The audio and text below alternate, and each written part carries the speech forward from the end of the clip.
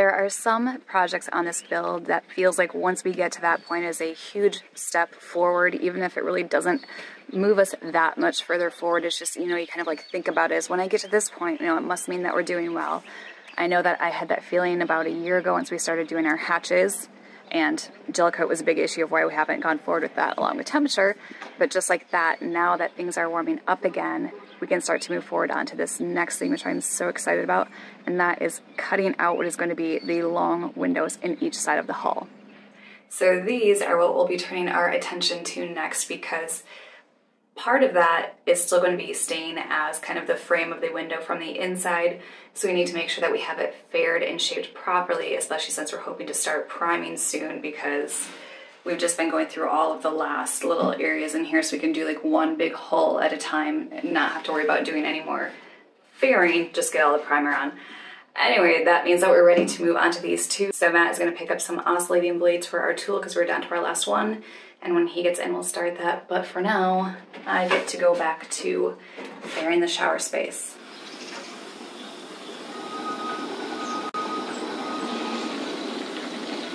And of course it would turn out that as soon as I find a way to get my hair curly in a way that I like, which means keeping a lot of moisture and only washing it like once or twice a week, I'm about to do some of the dirtiest, sandiest projects ever. So time for the spray sock to go on.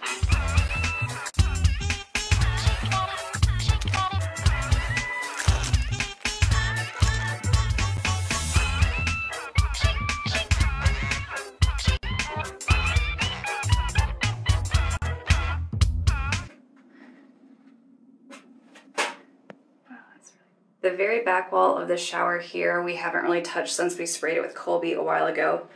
The inboard side, you can see, has gotten a ton of work, but the rest of it is looking pretty good. I've gone through the past few days with our guide coat, sanding it off with 80 grit. And so I've been able to just go fill little spots like this. This area is pretty uneven, so I coated the whole thing. I'll get ready to sand it today, but what really needs to get worked on is the upper area there. Again, I'm trying to keep this line. And it is basically the only thing keeping me from finishing the shower. And then behind me, the main head is almost done too. So, owner's hole, almost ready for primer.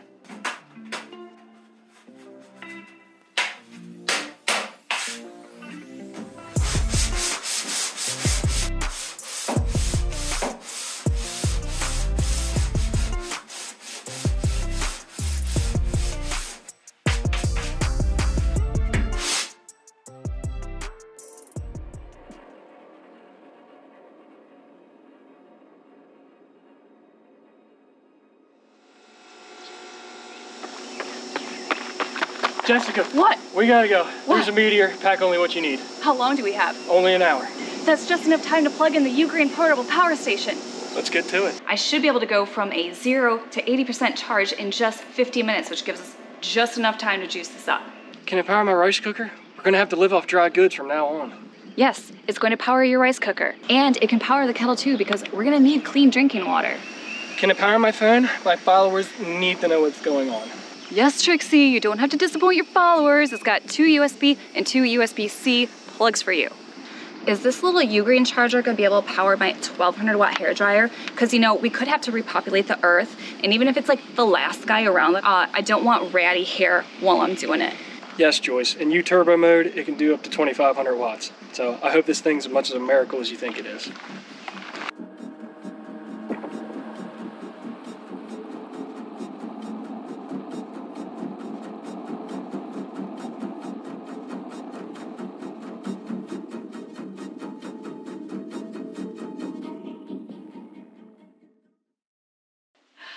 Matt is back now, and he's going to teach me what I need to do to cut out the windows, and I will be suiting up because it's going to be super dusty with fiberglass flying everywhere, so time to get prepped. That's why it's not my job.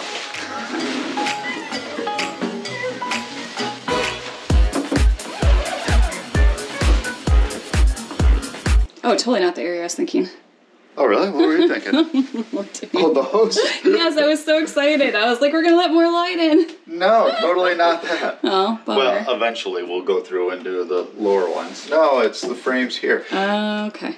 we're getting close to the point now that we can finish priming this area and then eventually paint. Well, what we're going to do is get rid of this gel coat. Not really get rid of it, we're just actually going to cover it because we had to glass here, tape there, tape up there, a bunch of different places along the front that we need to do as well. For the interior of the boat, it's already a beautiful surface.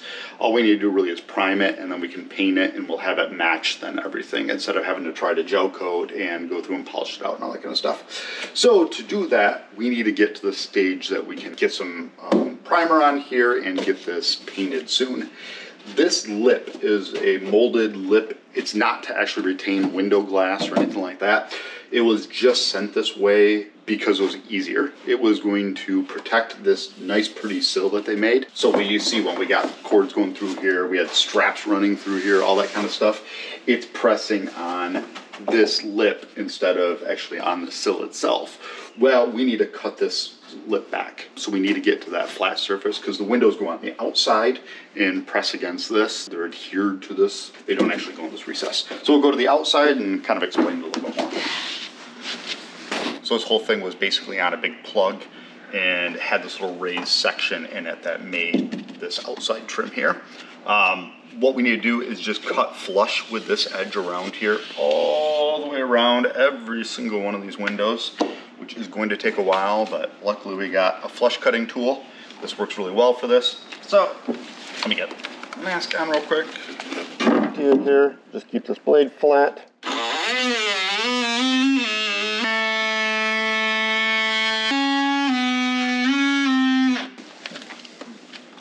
All right. In the yard in Vietnam, they actually just use a grinder and grind this flush, but that makes an absolute ton of dust, and so we're going to try to eliminate as much of that as possible.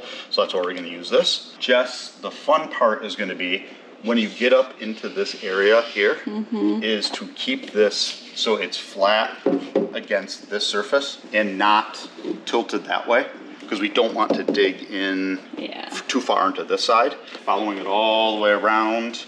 And again, the same way. I have to admit, I'm genuinely bummed that we're not working on the windows I thought we were originally, because that would really change the look. But this is something that has to get done anyway, and I feel like it's not going to be too much longer until we get to that phase either. So at least we can get these areas ready for the acrylic that will go on there.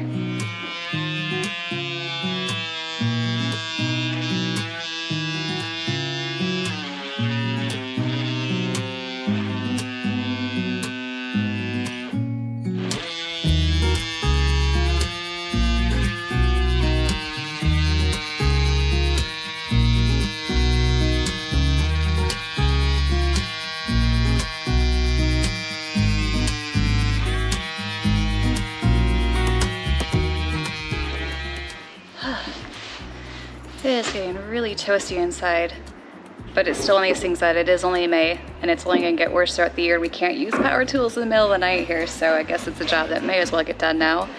Just a little over halfway for this first one, and so far the lines are looking good, but I will have to take off these straps that were originally holding the cabin top before it had this to rest on to make sure that they didn't, you know, take a tumble down there. And because the back end of the oscillating tool here probably can't really kick up to get around this corner, I'll probably end up just coming this way around instead. And I have suddenly realized how many windows are actually on this boat. This is gonna take me all day, I think, to complete this.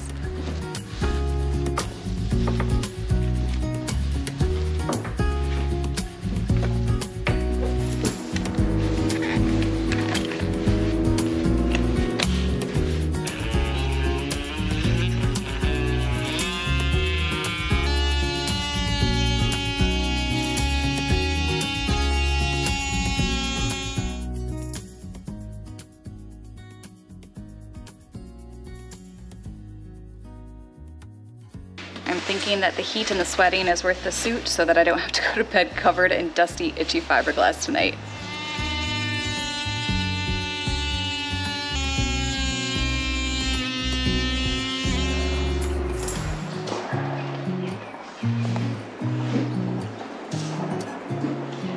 Almost finished, just giving it a second to cool down because that corner started to feel a little melty and my blade didn't really want to go through it, so almost done with the first one though.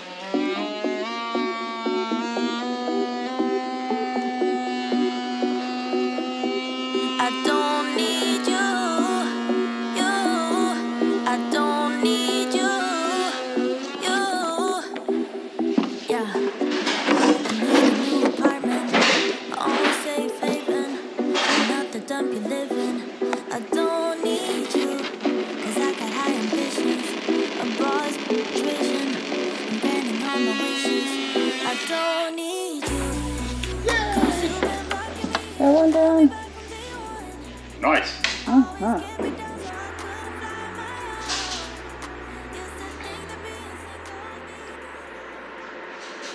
Well, the top looks very good and pretty even. Sides, not so bad. Bottom, I think it's gonna need a little sanding and touching up. But, got one down and only 9 to go.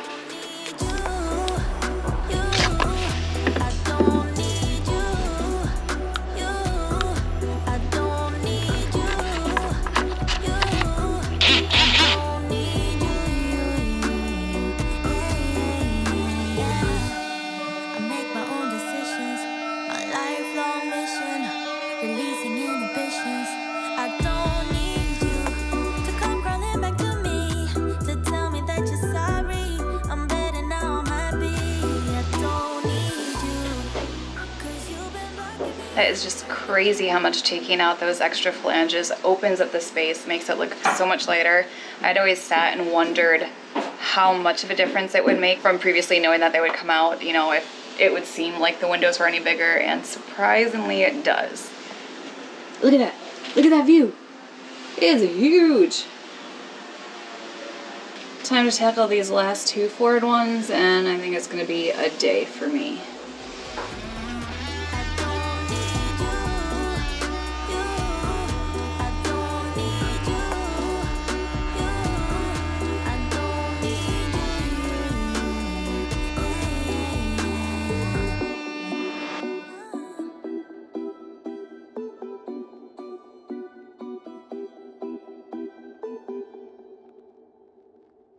Almost all the way done with this front one, but the cabin top seems to be coming down in a way that I can't move the oscillating tool from the outside, and Matt doesn't want me working from the inside up, so we'll have to see. Maybe those 2 parts will have to wait until we can actually lift the cabin top up again. And then I have the inner portion of these front windows too, but the rest of it is looking really good. That is quite a workout. My hands are totally vibrating right now from doing this for like 2 hours, so I am really enjoying the openness it's adding to this lawn too. I mean, it always felt big, but this just makes it seem huge now.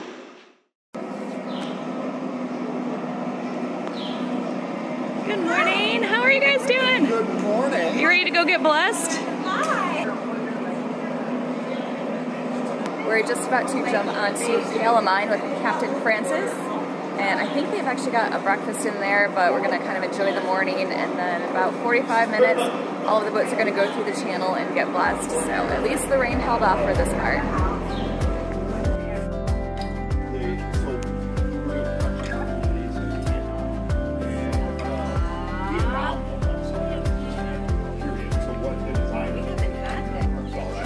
Ceremonies are just about to start, so we're having a little like breakfast casserole, lots of eggs and sausage, delicious, because this couple always makes sure you have a good time on board. And then I think Pete and Alex are going to get there and start talking soon, and then we get to go under the fire hydrants, which of course is the most fun part of being up here. My partner and one of the owners of the marina, he's done a fabulous job, and I'd like to give the responsibility over to him now. The blessing of the fleet is a tradition that began centuries ago in the Mediterranean fishing communities, that is meant to ensure a safe and bountiful season. Today we celebrate the blessing of the fleet so that the captains and their crew are blessed with a safe and bountiful season in the Chesapeake Bay.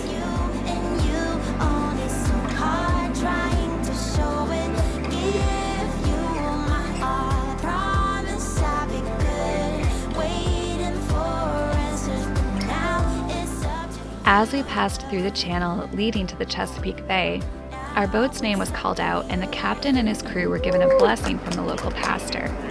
And then it was time for the fun, passing under the spray of local fireboats, sucking up bay water and spitting it back out in a glorious arch that covered us from side to side.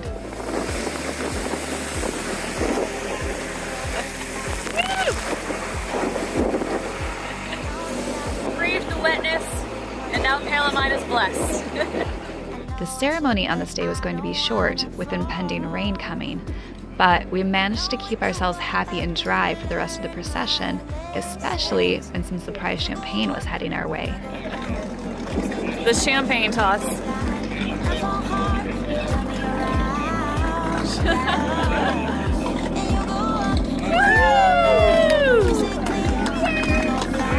Cheers! And that is how you do it. If someone has an extra bottle of champagne, just toss it on over. But I will with this one. Woo! Now that Jessica's cut out all some of the frames, as you can see, this one's still flopping in the wind there. Let's talk about what we're going to cover this whole section with. Calculated, we're right around 108 square feet. It spans from roughly this area to all the way up here, and same thing down both sides and around the front. When you add that all up, it's actually considerable weight. With acrylic, we're talking 300 and something pounds. We need 10 to 12 millimeters, so we're still trying to figure out exactly what's going to get used here. And that, of course, is going to make a big difference in weight if I can lessen that down to 10 millimeters. Have taken a look at that, and we've also looked at tempered glass. Tempered glass, we can bring it down to 8 millimeters. We looked at laminated glass, which is tempered on both sides. That we can get down to 7 millimeters, which does actually lessen the weight a little bit. We can get within basically about 20% more weight for the laminated glass. So that is an option. The problem is it costs a ton of money. For the laminated glass, we're looking at roughly about 11,000. The acrylic, I can get it done for well under 2,000. So that probably is going to be the defining factor. And the other thing with the laminated glass is you still have exposed edges on it, where the pieces all come together, kind of like plywood with the different layers together.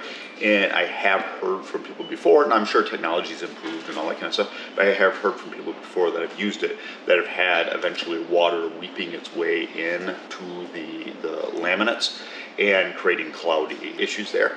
Tempered glass, I don't think we're going to do, because that is going to be significant weight increase. And I can't quite justify that. Price is a little bit better than a laminate, but it's all weighing these things out and what's going to work best for us. Acrylic is probably the answer for cost, for ease of working. I can just get the sheets here, template it, and cut it myself and polish it all out and do all that stuff. We've done it before. Laminate, we have to get accurate files for sent to them, CAD files, and then they can make that. So there is a ease of work with the acrylic. There's a weight savings, quite a significant weight savings with acrylic, and quite a cost savings with that as well. So I am leaning more that direction. That's what Max Cruz is using in Vietnam, and I think that's probably what we're going to end up with. Getting back to work on the windows, I focused on the port side this time, beginning at the furthest forward window along the deck, with the plan of working my way aft to see how far I could get that afternoon.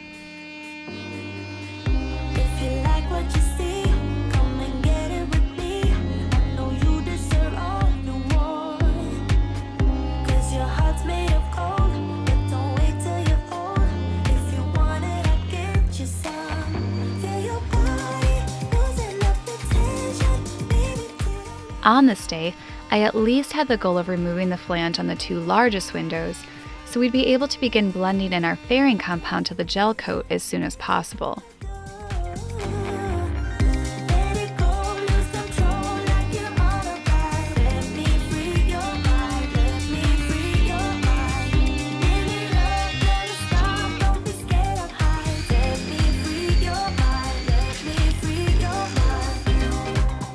Comparing the two side by side, it was amazing what a difference cutting out that little bit of extra fiberglass made.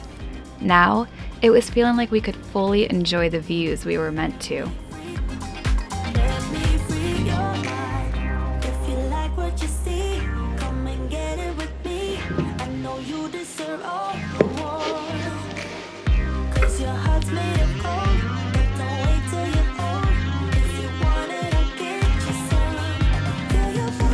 I'm finally done! Maybe not technically because that guy's still there and same on the other side, but at least for this episode. So I have gone through and gotten the big windows on both sides as well as the outer forward ones. You can see this very forward one I did manage to get out, but of course I had to like literally sit here and kind of go up to this because you can see the cabin top is very close there and doesn't allow a lot of room for movement. So on the starboard side here, again, this one is cut out almost all the way, but I just have to go back and do the top portion there. And then this inboard forward window. But now we should be able to go through and clean up this surface a little bit, kind of blend the edges together. I can still see where we taped from our first priming. And then get these surfaces ready for primer as well. So pretty proud of my work, although there is one area that I kind of like biffed up more than I would like because it's the most noticeable area when you're going down the stairs into the guest hole. And you can see I was like going along nice there. And then like, what the hell is that? Leading into this corner.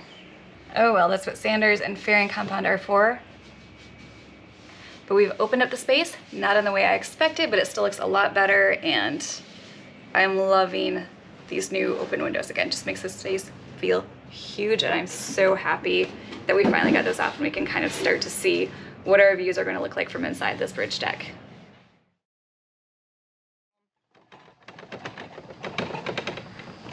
All right, everyone, welcome to our new home. Yes, 100%. I love this 100-watt charger. What's up, guys? Camping out in the apocalypse. Phone is fully charged thanks to Ugreen. You guys, has anyone seen Joyce? She's supposed to be collecting berries. Give me just a second. This is normally where the girls meet their princess. Day 4 of us living out here. I'm still the one making sure we got food and clean drinking water while Joyce and Trixie are running around making sure they look good. If it wasn't for this thing, we'd be doomed.